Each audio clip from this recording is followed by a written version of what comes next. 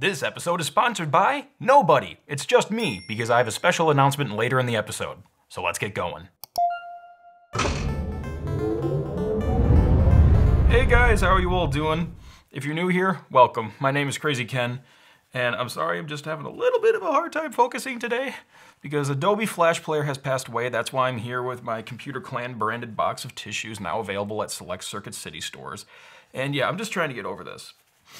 But I'm better now, because Adobe Flash Player, this wasn't just some plugin we're talking about. This is something to celebrate and commemorate. Adobe Flash Player changed the world. It was a staple in the internet and in pop culture. So today we're going to explore its life and death, because it's officially end of life now. And of course, when you add a side of fruit into the mix, apple, you stir up drama a little bit. So buckle in, because we're about to go on a mega nostalgic time travel trip.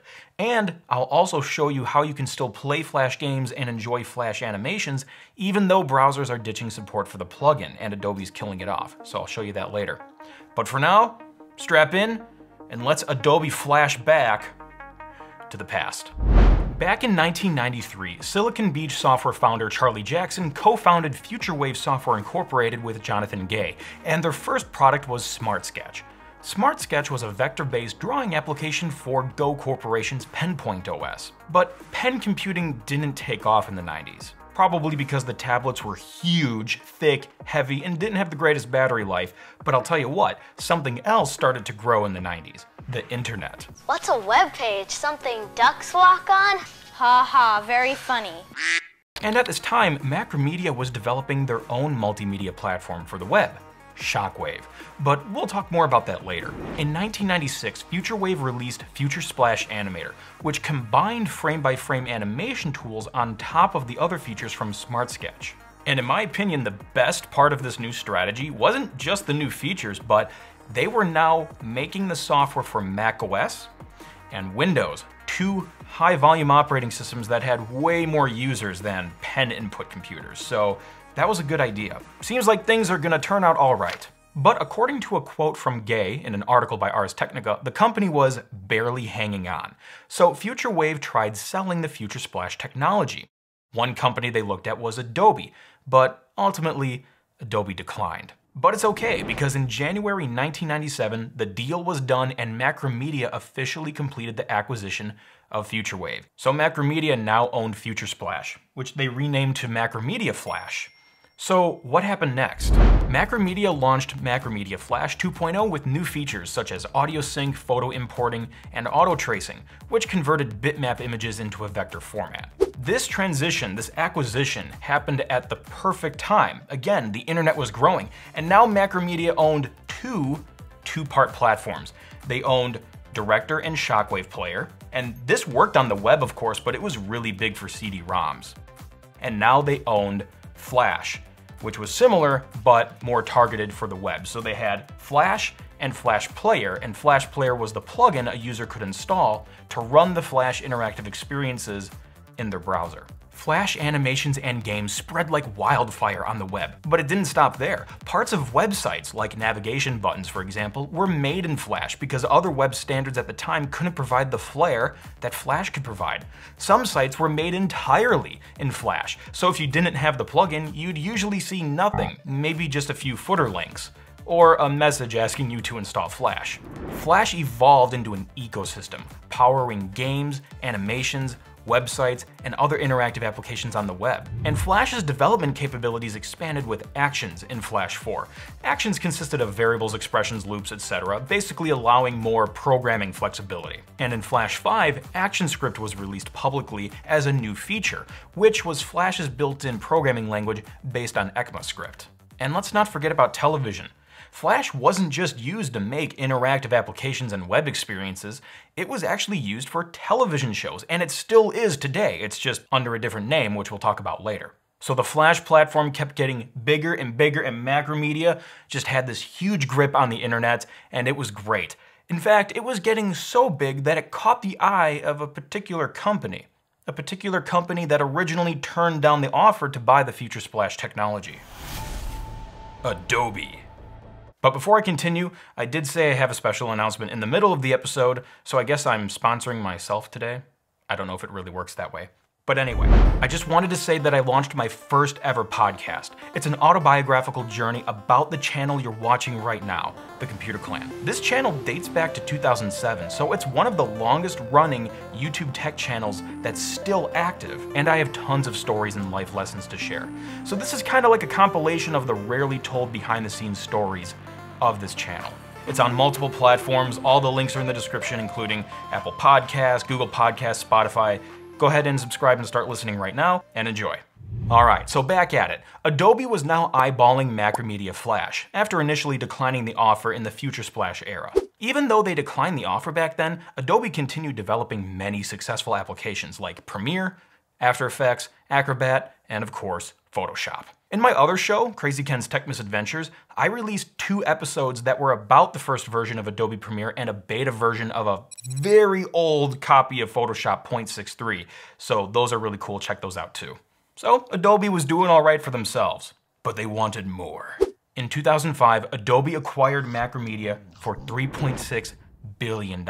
And according to Bruce Chizan, Adobe's CEO at the time, $3 billion of that total amount was just for Flash alone. The other 0.4, 0.6 billion, whatever, that was for everything else that came with it, including Dreamweaver, which is an application Adobe still sells today as part of Creative Cloud. So now Adobe owned Shockwave Player, Director, Flash, and Flash Player. And to make it easier to understand, they renamed Flash to Flash Professional, which are the authoring tools, just to keep the naming a little more clear because that is different than Flash Player. Again, Flash Player plays back the experiences. Flash Professional is the set of authoring tools that make the experiences. Flash Player 9 introduced full screen mode and other enhancements to make it compatible with new developer tools such as the implementation of E4X. Flash Player 10 started introducing 3D effects and real-time media flow protocol integration and a bunch of other stuff. You get the idea. They kept pushing out software updates. But Flash wasn't perfect. It received its own share of criticism, but, you know, everything does. But then, I don't know, I guess you could say Pandora's box kind of got opened because Steve Jobs, the frickin' CEO of Apple, then published an open letter called Thoughts on Flash. According to Walter Isaacson, Steve Jobs said Flash is a spaghetti ball piece of technology that has lousy performance and really bad security problems. I know that's technically hearsay, but Steve Jobs unfortunately is not alive anymore, so we'll just have to take what we can get through witnesses. By the way, good book, read it. So yeah, those were Steve's opinions, but I think millions of people would agree. I have vague memories of using Flash content, and generally it felt kind of clunky, especially compared to new emerging standards. But that aside, what I can say for certain is Flash did have security problems. Thankfully, I've never experienced them myself, but it had some holes, and we'll talk more about that later. So Adobe and Apple go back a long way, and there might have been some emotional reasons as to why Jobs wanted to write this letter. But around this time, Jobs was really being scrutinized for being too controlling, because a lot of people were asking, like, why don't you allow Flash on the iPhone? Steve was very firm about not letting Flash on the iPhone. He never wanted it to happen. So after being scrutinized some more, he finally penned this letter, and he brought over his friend and fellow board member, Bill Campbell, and they went over the letter before they published it officially on April 29th, 2010. Jobs' main arguments in the letter were lack of openness, reliability, security, performance, and battery problems, and a lack of touch support. The lack of touch is a big thing. Flash was made years ago before touch was bigger. It was made in the PC era, made for mouse and keyboard input. Even if a user could run Flash experiences on their iPhone, those interactive experiences would not be tailored for touch, and they would definitely not understand the iOS-specific features like gestures, inertia scrolling, and rubber banding. As for the lack of openness, even though Adobe Flash Player was widely adopted, it was still a proprietary product owned and controlled by Adobe Systems Incorporated. Of course, all businesses need some level of proprietary. Absolutely. Jobs acknowledges this in the letter too. He does say Apple has proprietary products, but he also says Apple wants to adopt newer open standards like HTML5, CSS, and JavaScript, which leads us to his most important point in the letter. It appears that in Steve Jobs' mind, the idea of Flash being another layer of software in the iPhone operating system in iOS was a nightmare. Apple released features and APIs for developers to use and features for users to enjoy, but now if Adobe was also added into the mix, everyone would have to wait for them to implement the new features and the APIs, and it could just be a clusterfudge.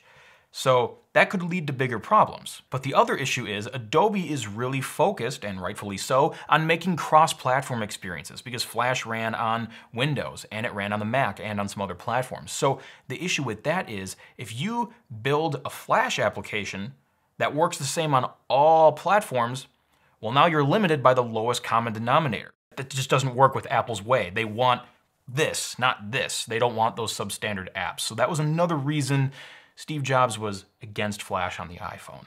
And I think Jobs wraps it up beautifully, so I'll just quote it. "New open standards created in the mobile era, such as HTML5, will win on mobile devices, and PCs too. Perhaps Adobe should focus more on creating great HTML5 tools for the future, and less on criticizing Apple for leaving the past behind." The dude had a crystal ball, I swear.